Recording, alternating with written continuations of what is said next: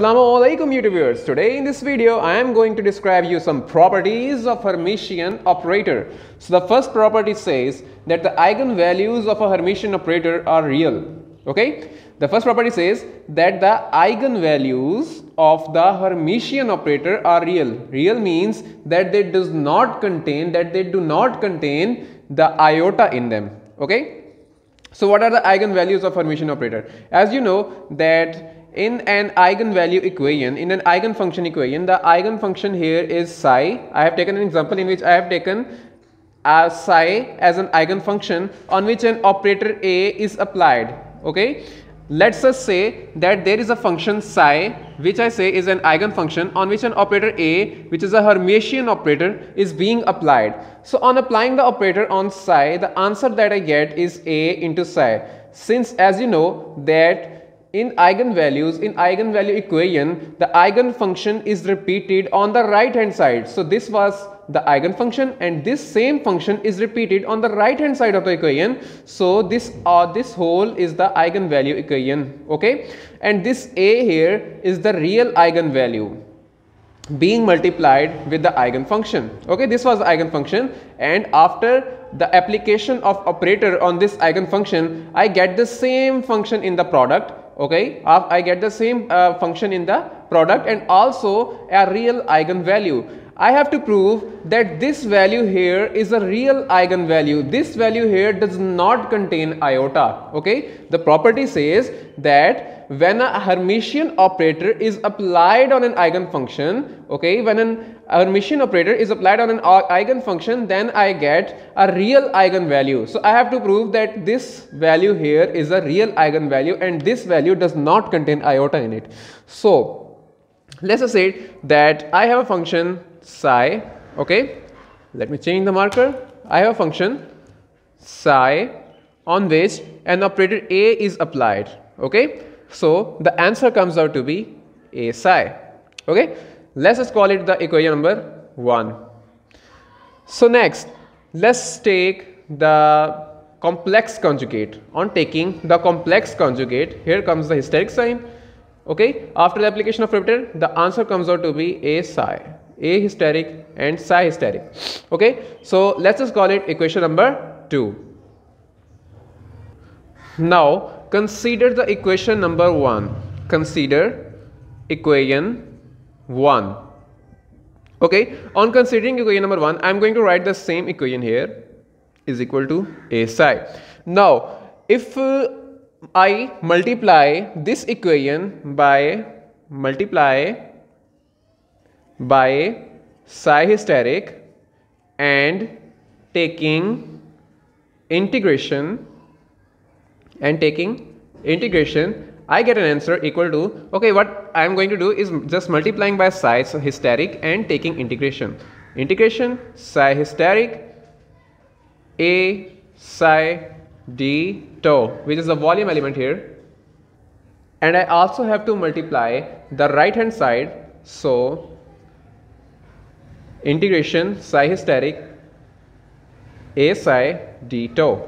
Okay, so this is what my left hand side and the right hand side of the equation becomes. So the next thing is, as you know that A here is a constant, so it will go out of the integration. The left hand side of the equation is just the same, while in the right hand side of the equation, this A will go out of the integration and the rest is psi hysteric into psi d tau. Okay, so the next thing that we are going to do now, I am going to take the second equation. First of all, what I did, I took the first equation.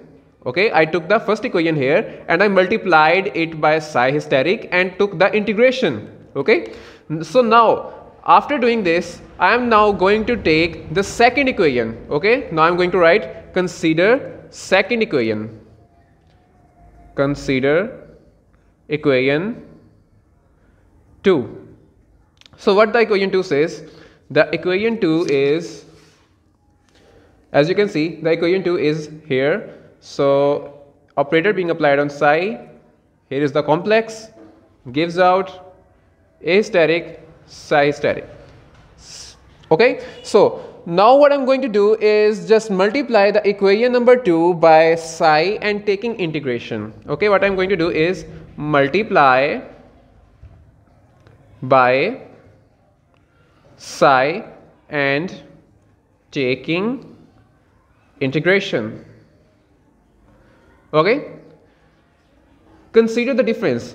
Here I had applied the equation 1 with psi hysteric and then took integration, whereas in this part I have multiplied by psi and took the integration. Here I had multiplied by psi hysteric and here I have multiplied with psi. So what will be the answer? The answer says, as you can see, if I multiply this equation, this part of equation by psi and take integration, the answer comes out to be just like this. A psi hysteric d tau gives out psi into a hysteric psi hysteric d tau.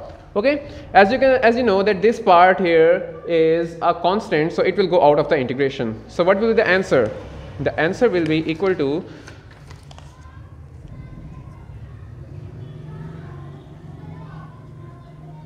psi a operator psi hysteric d tau is equal to integration psi, and since a had gotten out, so here is our a hysteric psi hysteric d tau. Okay, so now compare the equations. Let's just call it equation number 4 and this equation that I had derived from equation number 1, let's just call it equation number 3. So considering the equation number 3 here and equation number 4 here, if we compare equation number 3 and equation number 4, you can see that the left hand side of both the equation is same.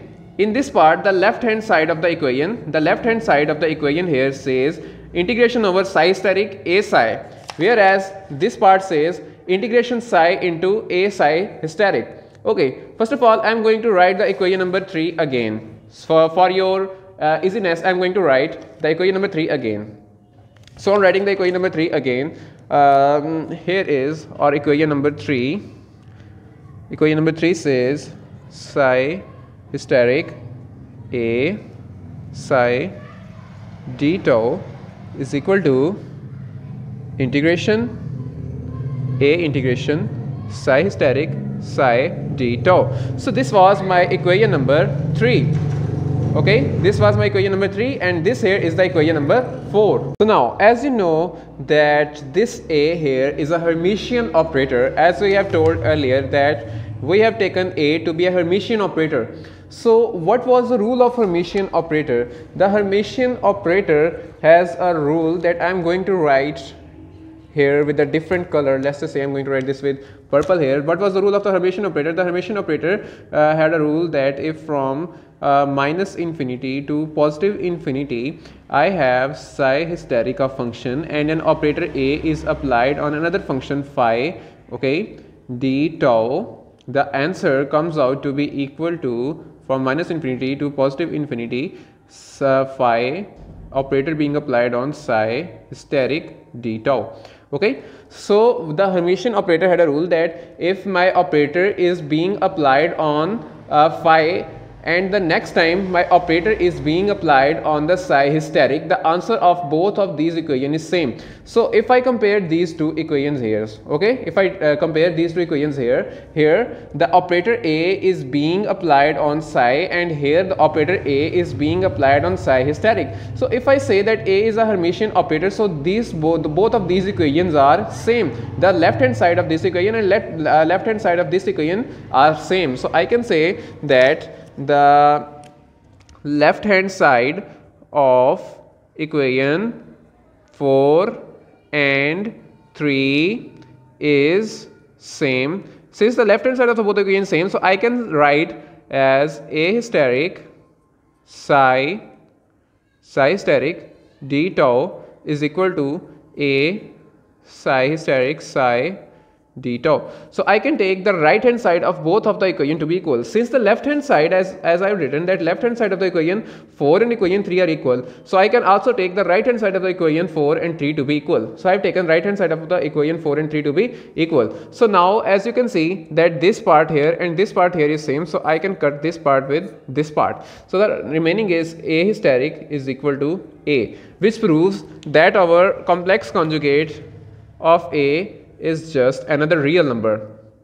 Okay, so since this was the real number, so I can say that here a hysteric is also equal to the real number. So this is the proof that says that here a here is a real eigenvalue. So this was our one of the property of Hermitian operator. So let's move on towards the next property that will be described in the next video.